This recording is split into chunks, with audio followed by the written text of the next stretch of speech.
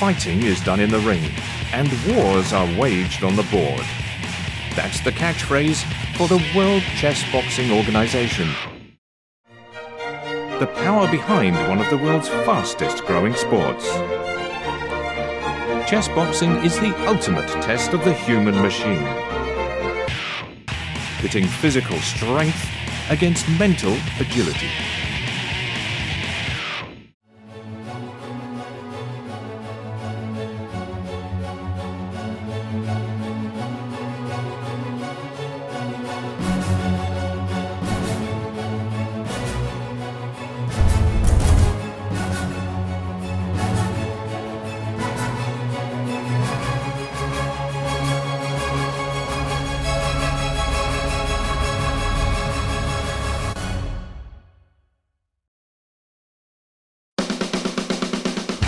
London, England, an iconic city filled to the brim with historic landmarks and world-famous attractions, a sightseer's paradise, and one of the most popular tourist destinations on the entire planet.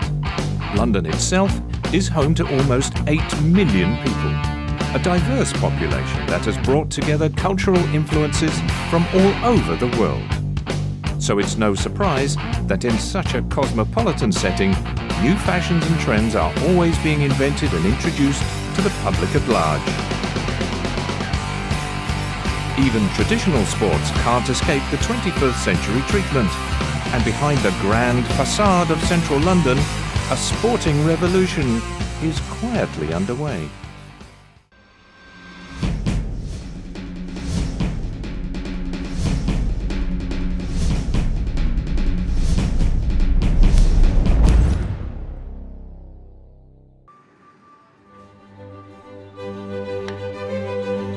Matthew Reed is one of a growing number of UK-based participants in this hybrid sport. And in his domain here on Baker Street in the heart of London, he spends his time practicing vicious takedown moves and his own match-winning strategies. Yes, this is chess, but it's chess with a difference. My name's Matthew Reed. I also go under the nickname of Crazy Arms when I'm in the ring. I'm manager of this shop here, which is the London Chess Centre, here on Baker Street in London.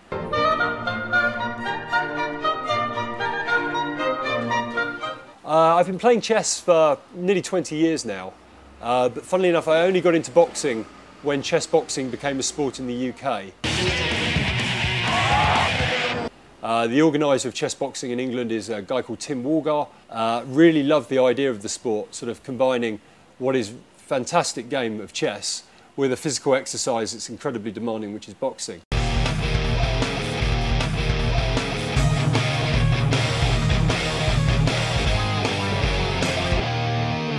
I'm Tim Walgar, the founder of the Chess Boxing Organisation, which is the charity which oversees Great Britain chess boxing. I've been involved in chess boxing for about 4 years now. I discovered it first when I was on a trip to Berlin and I heard about this thing called chess boxing and it sounded completely baffling, and I went along and saw a show. I was so wowed with it, I thought I've got to bring this to London, and that's what I did. I came back, I thought about it for a while. I founded a chess boxing club at a local boxing gym, and a lot of people came along, and it was instant success, if you like. It created an instant impact.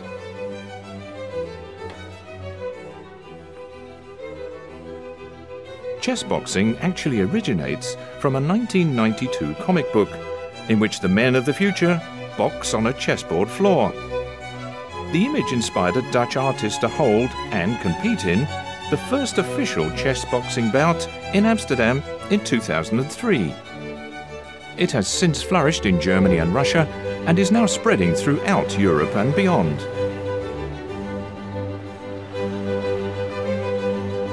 The Great Britain Chess Boxing Organisation, which Tim subsequently founded, has already held several championships in the UK.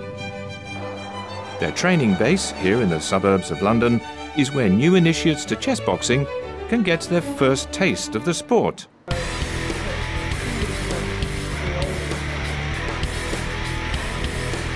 For most, it's a baptism of fire, trying to avoid hard knocks in the ring while escaping devious attacks on the table.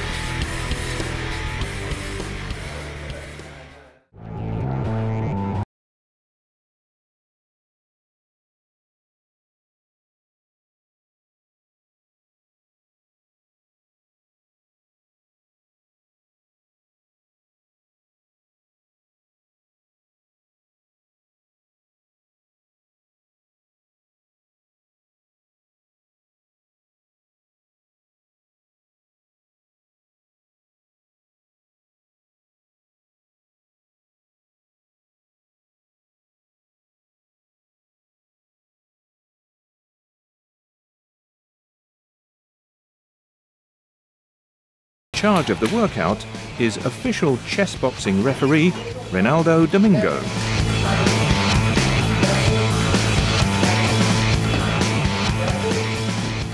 My name is Ronaldo, also Oliver Dominguez, and I've been involved in boxing since I was 7, where I did the national team at a very young age.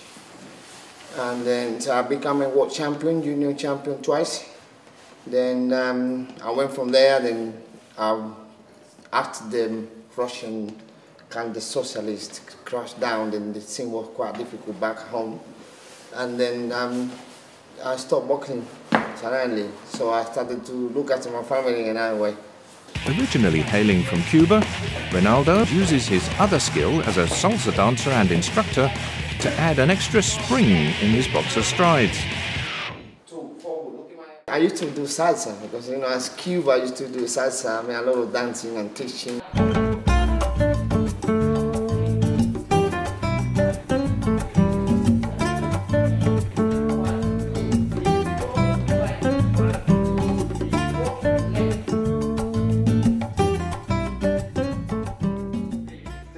Ronaldo doesn't go easy with newcomers to the gym either.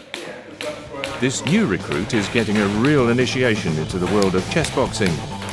There's no special treatment, even for people who have had no prior experience of either boxing or chess. They are expected to dive in and literally roll with the punches.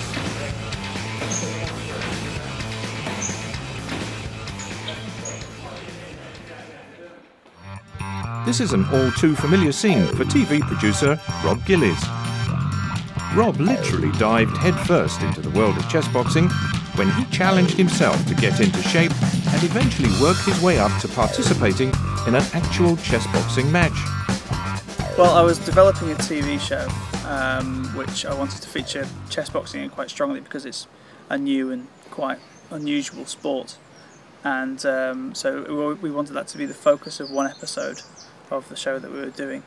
And because I had, you know, a passing interest in boxing and always had thought it was a sport that had escaped me, I thought about taking it up and giving it a go. I played chess once when I was 7 and was checkmated inside 6 or 7 moves and then never played it again. But no, my boxing experience was virtually nil. Rob documented his endeavours for the camera and months later still recalls the gruelling preparations and lifestyle changes he was forced to undertake.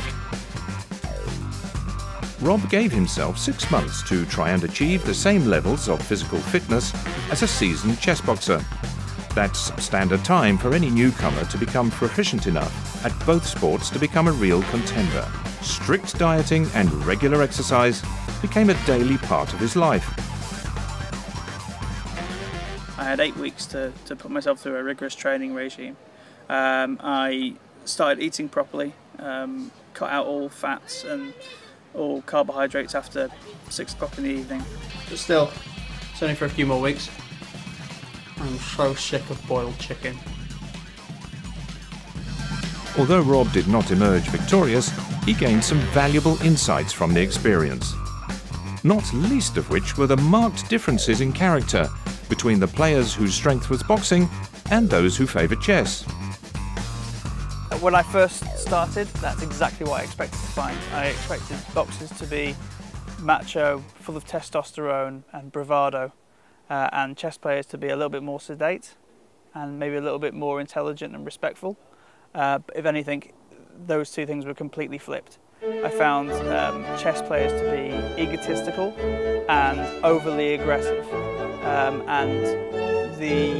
If you play against a chess player who's a lot better than you, then they let you know about it. And there's no mercy given there, and they'll rub your face in it if they beat you.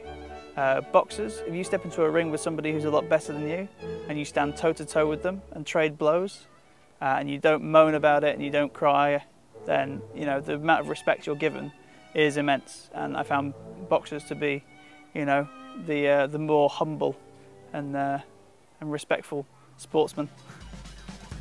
Mind games play a major role in any chess boxing match, especially halfway through the bout, when both strength and concentration are beginning to fray at the edges. But that's exactly the reason why so many people are becoming so interested in the sport. The switch over from going from a boxing mindset to a chess mindset actually is one of the biggest challenges of the sport.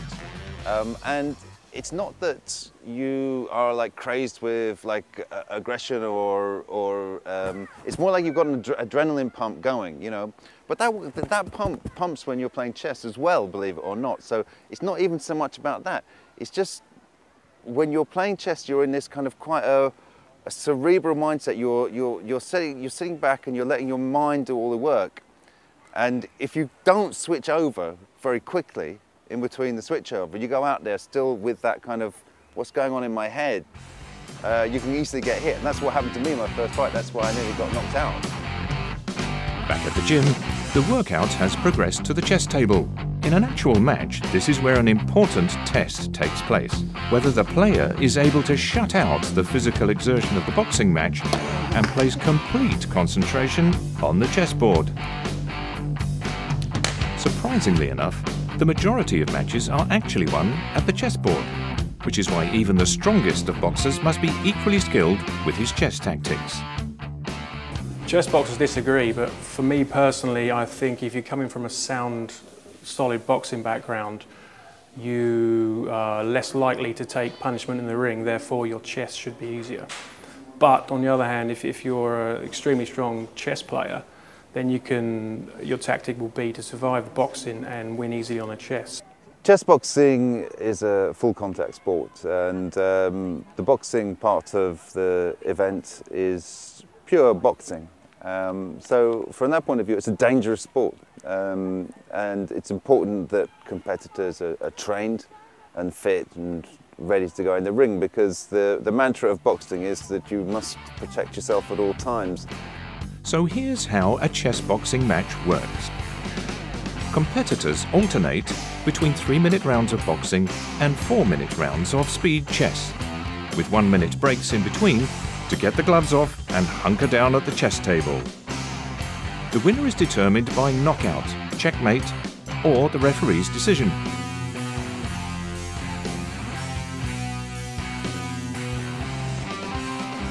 As the guys are put through their paces in and out of the ring in practice matches, chess pros like Matt prefer to keep sharpening their gameplay skills. But even for all the best laid plans, the real test of composure and level-headedness comes on match day itself.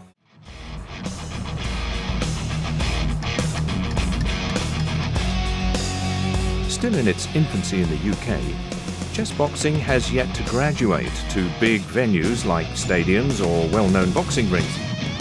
But nevertheless, crowds still fill the local sports centres where tournaments are held, and audiences are gradually increasing.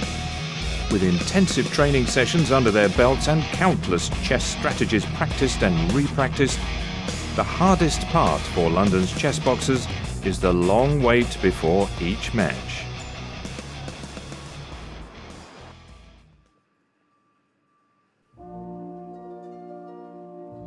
Matt Reed is not yet a seasoned professional in the sport, but neither is he a novice.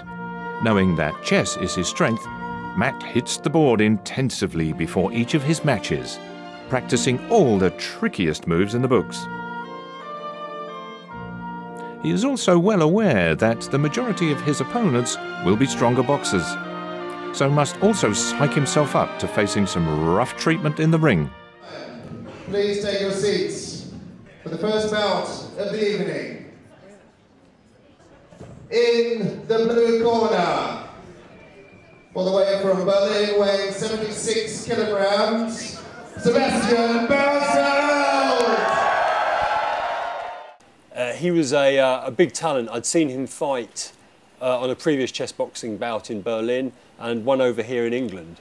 And he was a short guy, about 5'8", 5'9", but very muscular.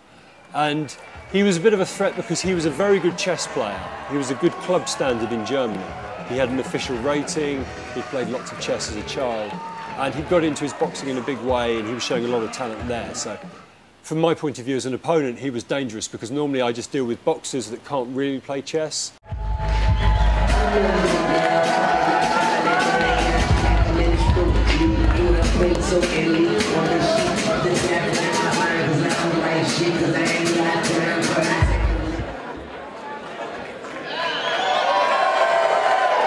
As the players take a seat for their first round of chess, they are also fitted with headphones, thereby shutting out the noise of the crowd and the announcers running commentary. D5.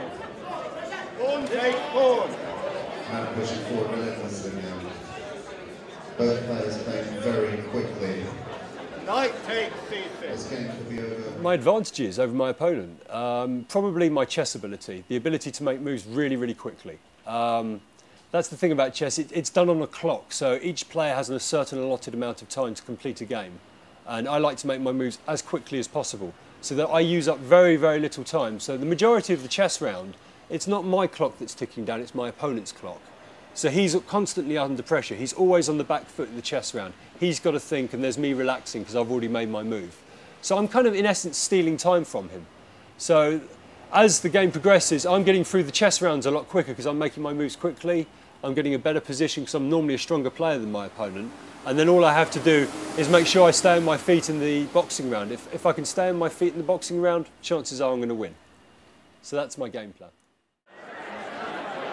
But Matt soon realises that his opponent's boxing skills are far more superior than what he had originally thought.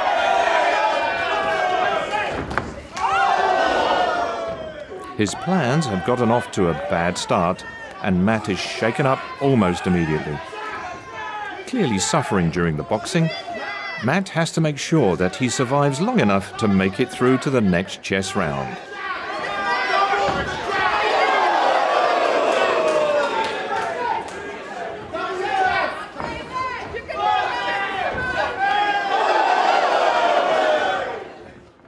I tend to fight much smaller fighters, 5'8", 5'9", sort of around about the 1m60 mark.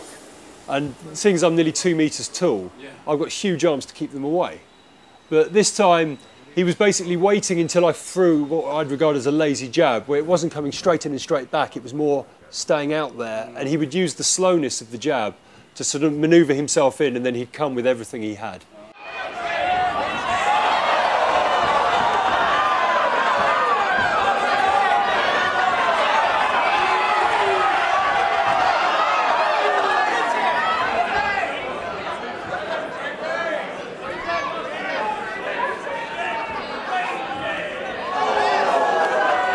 The reason why this is my favourite bout, my most memorable bout, is that the game plan that I came up with, which was basically to mean that I could just gradually apply the pressure in the chest gradually, make sure that I never risked losing, small bits of pressure gradually applied. And then in the boxing, just to keep him away from me, to throw out lots of jabs and to make him think twice about trying to close the gap on me. It's the unpredictability of the sport that has made chess boxing so popular. Even the crowd were convinced that Matt would lose at the hands of the superior boxer. And yet his chess skills proved more powerful. Although it took a lot longer than I wanted to, I had to go through 4 full boxing rounds. I did actually win that one, so that one I was very happy with.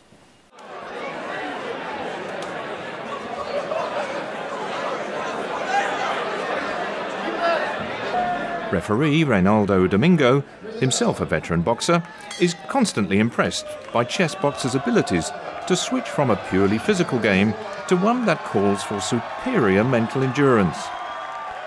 I'm a fighter, I'm not a chess player.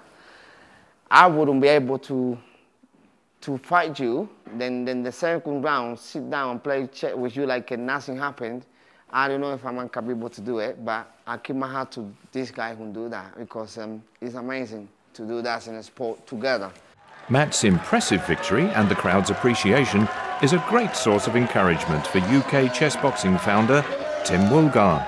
The growing popularity of the sport and the audience's obvious enthusiasm for the matches bodes well for the future. I mean, I founded the sport, and I wanted to enthuse other people about that. And in the first competition we ever had, I made it the British Championship. The title of the UK's first ever heavyweight chess boxing champion is an honour that Tim is proud to hold on to until the next chess boxing champion comes along.